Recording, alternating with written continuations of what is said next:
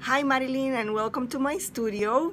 I'm going to give you a private class on working with the sea turtle and working with the Colorburst. I hope you enjoy it. We're gonna have a blast. Some of these things you'll have to do them quick, so make sure you have a tray to gather your embossing powders, and you don't need to rush the drying, just the powders after you put your whip spackle. I don't have much left. I guess my store has been depleted after I made this turtle, which is a good thing, but I ordered more, so I'll finish whatever I have. Hopefully, even if we can't make the full project, we can do part of it. I also wanted to show you the full thing because I didn't, when I took the photo for Facebook, I didn't show the whole thing. So here.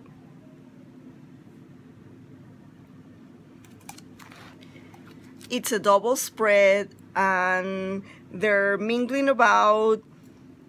I've had the experience of actually doing snorkeling with sea turtles, and they graze on the bottom of the ocean and then they come up and get air, and it's surreal. So let's start to work.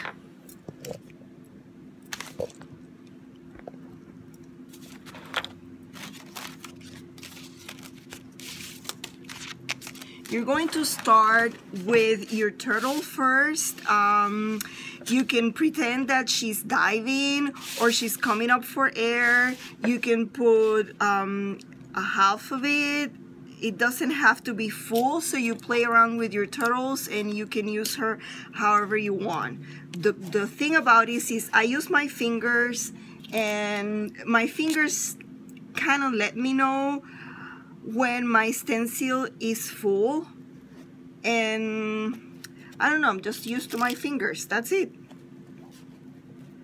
If you want to use spatula, that's all right. To me it's quicker this way. So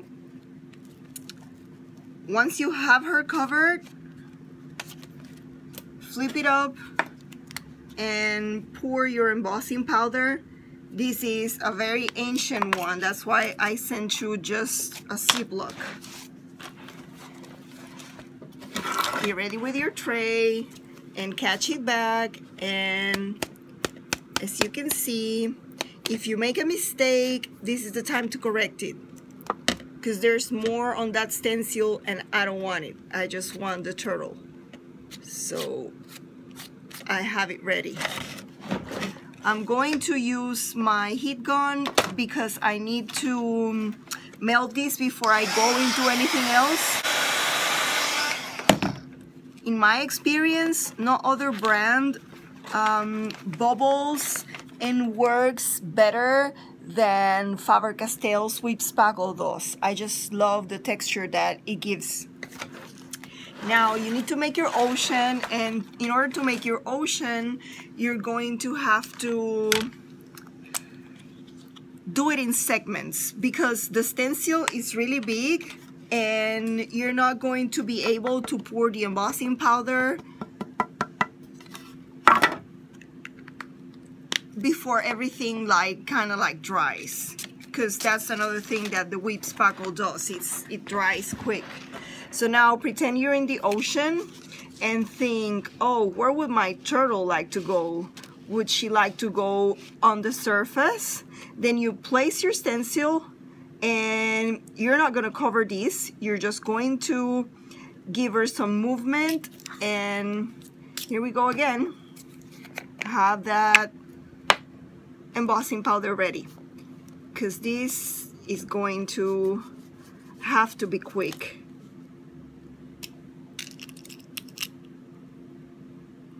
And you don't need a whole lot of whip spackle, just a tiny bit, because stencils are really thin. So it's not like you need to use the whole bottle on it. Now you don't need to cover the whole stencil because you're doing water and maybe you want this curve right here and maybe another curve here, and you flip and you pour and you're quick about it.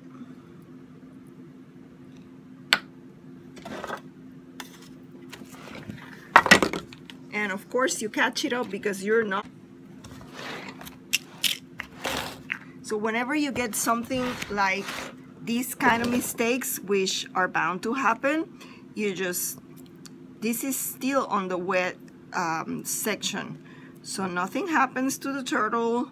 She's just hanging around under the sea, coming up for air, and being just happy about her life underneath the ocean.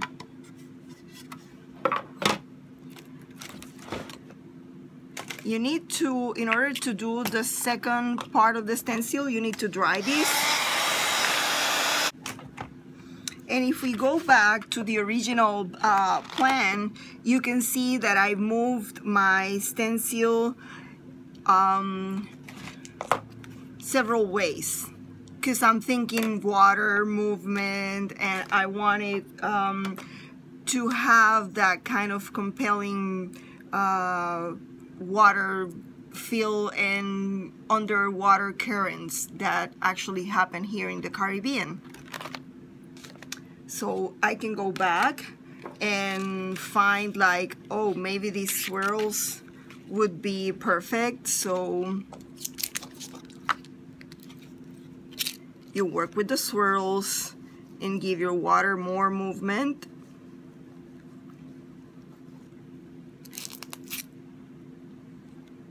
I think Dina Wackley was really inspired when she made this stencil. It's a really fun one, and it conveys a sense of movement that I love. So see, that part needs now some embossing powder. And it's like a give and take and give and take, and you need to melt every time in order to keep your waves a certain way, because if you don't melt and you put your stencil over it, you may ruin it, and we don't want that, right?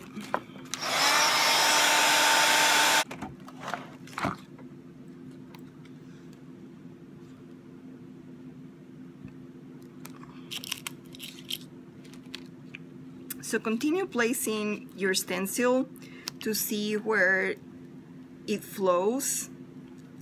Like, I know this will complete this section of the waters and its movement.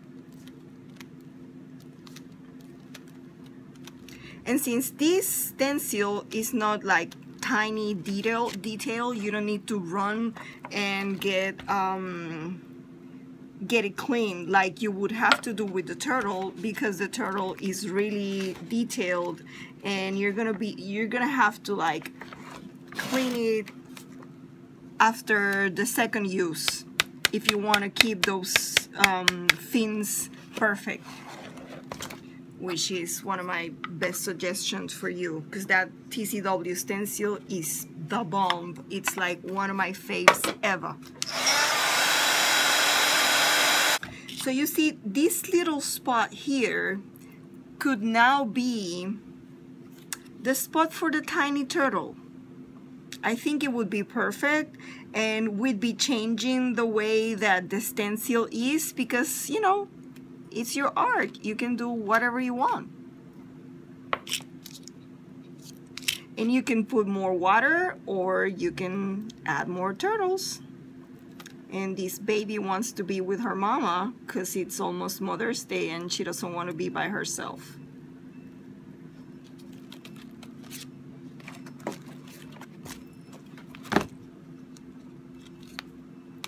Have that powder ready. Don't be like me.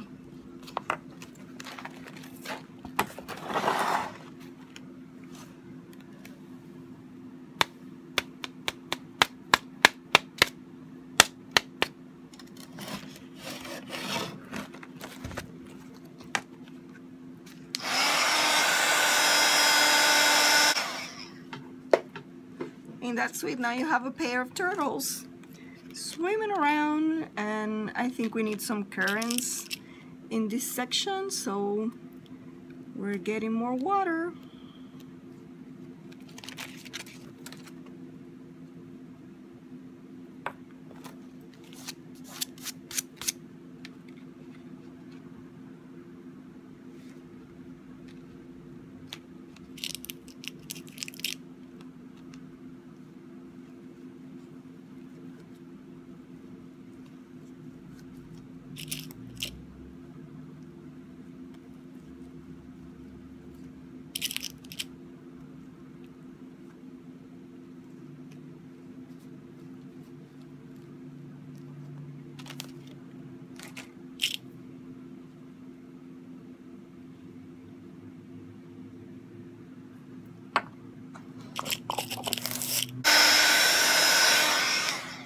So now you have your basic foundation, and you're ready to start working with the watercolors.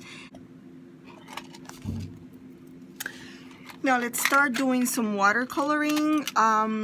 The turtle, if you've seen photos of hawksbill turtles, or carreys as we call them here in the island, they have beautiful shades of browns. Like, that's what they call the tortoise shell, and that's what you see in jewelry and all of that. So turtles are endangered species. They're beautiful animals that graze the oceans, and we need to keep our oceans that way. We're going to give her I'm using watercolor confections, and I'm using a watercolor brush. This one is by Tim Holtz. Nobody pays me for all of this. I'm just saying which are, you know, what best works for me, since I've been doing this a long time. This color is really saturated, and since you already work with your embossing, nothing is going to happen underneath or on the surface. Just, you know, the paint is going to squirt in between your raised surface, which is really cool. And, you know, with watercolor brushes, you squirt water and you get water all over the place. And it's kind of neat because it helps you. You don't have to like wet your brush every time you need to add more watercolor. And if you have an excess, just keep a towel handy and blot whatever you think is an excess. So you just need to cover with a nice brown the surface of the shell.